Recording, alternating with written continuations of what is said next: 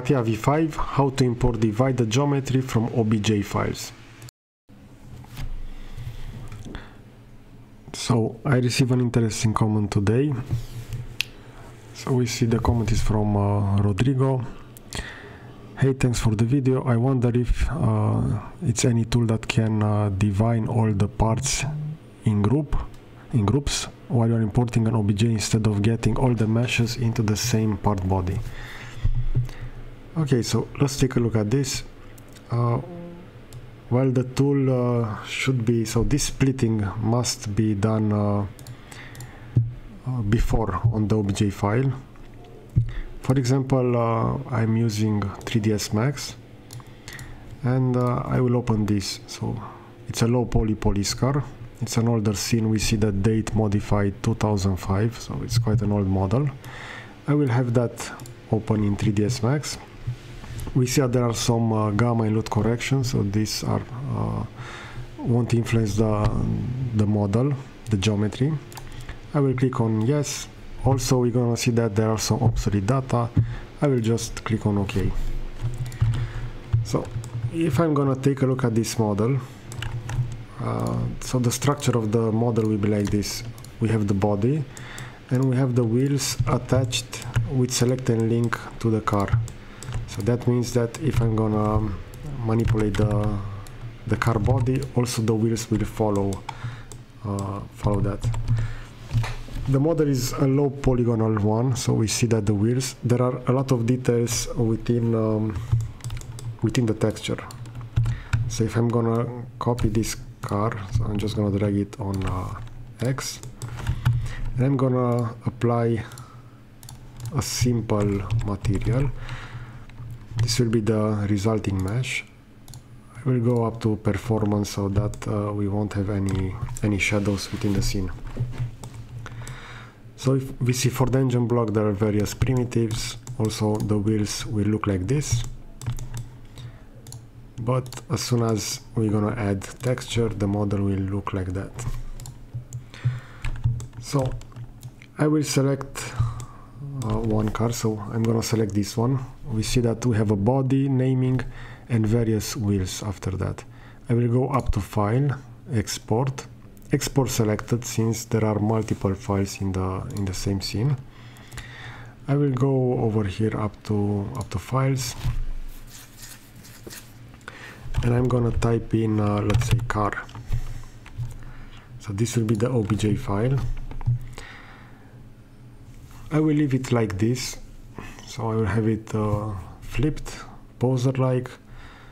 The aspects regarding material, this won't influence because Catia doesn't enable material import on OBJ files. So I'm just gonna click on export. We see that the map is missing. I'm just gonna skip that since the textures won't be needed. So the exported files, there will be, the first one will be called body, and after that we have those wheels. Now, if I'm gonna go and jump to Catia, and I'm gonna go to Imagine a Shape, I will define a new part, and I will go to Import Subdivisions, and I will pick that car, so this will be the file. We're gonna see the model will be loaded like this. So if I'm gonna click on this, so there should be, so I'm gonna have to use the tool palettes. So I will pick this import nothing. Even if it's like that, it will still import each element. So we see that Catia is now converting all those. So we see 26 subdivisions, even though we only had 5 in 3ds Max. So if I'm gonna scroll over here, I'm gonna see that first I have the body connects one. This will be the main chassis of the car. Over here we see some aspects that are not exactly the same as the ones over here. So as you recall from the last video, there are some aspects regarding the affinity. Not the affinity, the alignment. So the alignment of the model. I will go to alignment. Okay, so to attraction. This is really, let's say, so affinity scale over here. This is something. Okay, I'm gonna drag that weight all the way at the top, and I will swap for all the elements. So this is important. Select all the elements, and only after that influence the weight. And if I'm gonna click OK, now I will see that the model will have the same, let's say, structure. So we see over here this polygon that we had over here. If I'm gonna press F4, we're gonna see we have that polygon imported in Catia. At the top there are two smaller ones, so these two, the following two. Okay, so keep in mind regarding this. Also, there are individual elements for each. This is because the car was modeled in 3ds Max and was composed of multiple elements. So if I'm gonna go back to 3ds Max, I'm gonna see, for example, even if everything is under the same body, I can select this component, I can go to modify. I see that this is an editable mesh. So that means that I can go on individual elements by going to selection element type. And for example, this will be one of those elements. So I can go and have that detached. It will, I will need to name this. So by default it will be called object 001. So Catia did the same for all the sub elements within this mesh. It divided them within this body connects up to 22. So those are all these elements. As soon as this has been disconnected, I have the possibility to move them around. So I can either go in local axis and have that removed. The same principle applies over here. So for this engine, I will see this will be one element, this will be another, this will be another. So you don't have to manually have those detached. Catia will automatically split those. But again, keep in mind, just like we did with the car chassis, you will need to go on all the items and have those change, since Catia doesn't maintain those. So you're gonna go to attraction, have the weight go all the way up, and also take a look at smooth to sharp aspect. So for example, for this block, if I'm gonna go back, we're gonna see that it will be like this, so it will not be smoothed. So keep it with sharp edges. Okay, and after that you can start to use the standard translation and aspects regarding imagine shape modeling in Catia. So let's draw some additional geometry and see how those will be imported. So I will draw a cylinder. So let's take a look. This will be the cylinder. I don't want 5 subdivisions for the height. I will only type in 1. The number of sides, I will increase that to maybe 24. We see now that it's set into meters. Since I imported this car, I can go up to customize. After that, we're gonna go to unit setup, and we see that the car was defined in a metric system. So I can go and set it to millimeters, just like Catia V5. Also for the system, I will keep this on millimeters also.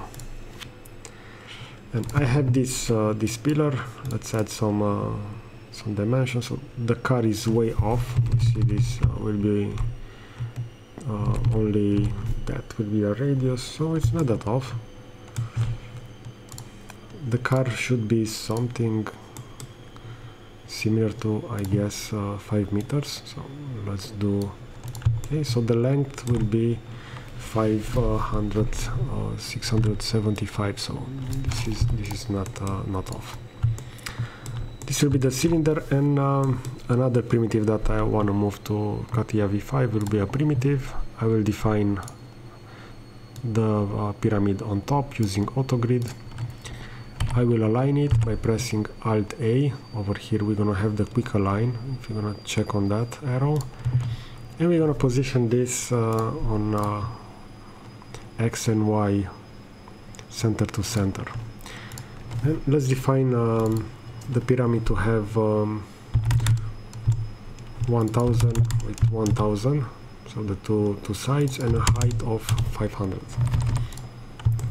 Okay, so this will be the model that I wanna take and have it moved to Catia.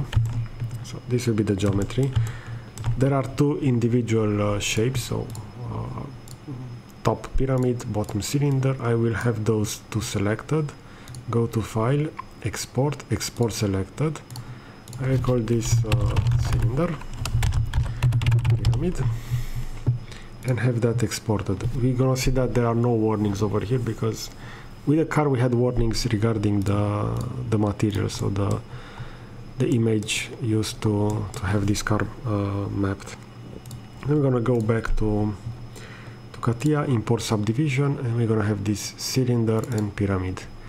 And we're gonna see that the two files will be open like this. I can now select what exactly if I want to. So I can import some materials, but they won't work with OBJ files. For colors, they should move some colors. And I'm gonna go and hit apply. And we're gonna see that the two shapes will have the same naming, just as in 3ds Max. So we're gonna have cylinder 001. We can have that renamed, for example, base. The other one can be renamed to top. So if you have a good naming within your scenes, those should also be moved. You can also do the same over here at feature properties. So this will be the base, and that can be the top. But we see that just like in the video that received the comment, this is the mesh of the same scene, so the pyramid and the bottom cylinder. Over here we have this this weird shape. So first I'm gonna go on the pyramid. I'm gonna select all element. After that I will go to attraction, and I will move the weight all the way to the top. After that I will click OK. So this will be the pyramid, the remesh of the pyramid. We're gonna see this is the geometry, and within 3ds Max the pyramid was like this. So this is something different. For example, if I'm gonna convert this to an 8-able poly, I will only have an individual face over here that I can go into the local axis and maybe have that extruded, or various other elements. Okay, so that's one of the elements. The pyramid in Catia V5 is split like this. So if I'm gonna go all the way at the bottom, show shading with edges, this will be the imported geometry for the pyramid. And for the bottom cylinder I will do the same. I will select all the element, go to attraction, and have that set all the way to the top, and after that I'm gonna have that applied. Okay, so you're gonna see this will be the geometry. We have the number of segments that we define in 3ds Max, so the same 24 faces, sides, so the small edges over here. And at the bottom we had one surface. Over here it converted and added this this vertex in the middle. Okay, so these are the aspects regarding the import. So I could, if I would have those joined, so I go over here, convert to 8-able poly. I will go to attach, and I will attach the pyramid to the same element. So have that attached to the pyramid. Okay, I will also convert this to an 8-able poly, not a patch, 8-able poly. Do the same for the bottom, so it's already converted, attach, and have the pyramid attached. Now they also share the same color, so that means that they are both attached to this element. I will make this, for example, red, and I will have this re-export export selected, so only this will be. will be I will just name it like this. Okay, so I see now only one element is exported. I also have this material. I can go in Catia, go to import, have that file. So this will be only 8 kilobytes. It's the position is the same. So if the position was over here in Catia, we're gonna have that position over here. We're gonna go to import color. I'm gonna click on OK. And again, we're gonna see that we have the naming.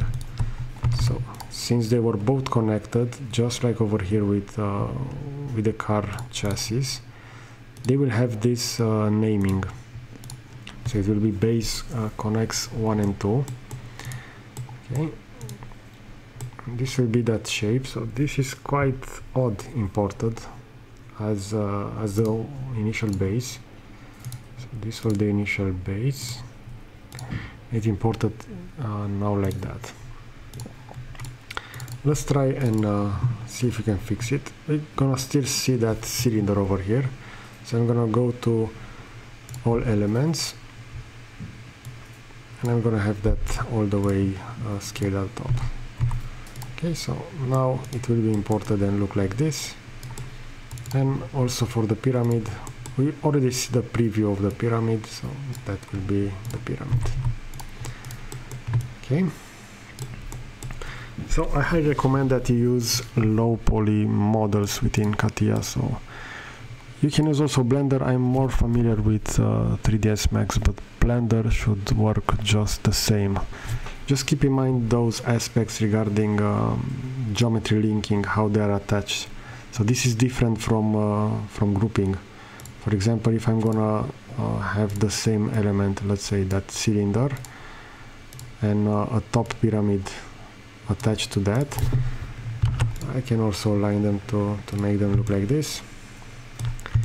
Have it maybe scaled on this axis.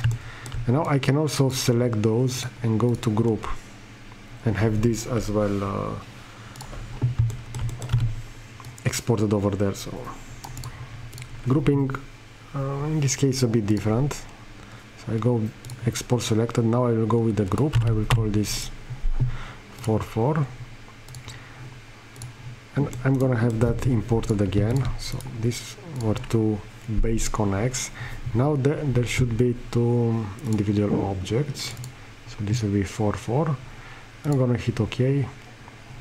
We're gonna see those. So those are the two individual elements, even though they were grouped over here, but they are grouped as let's say a file structure within 3ds Max. So if you're gonna take a look at the group, it combines selected objects into single entities for easier handling. So this is mostly to manipulate objects better, but if you're gonna have them attached, they will share the same let's say the same file structure over here. You're gonna see that this is the group that contains the two elements as child elements, but this base only has one element.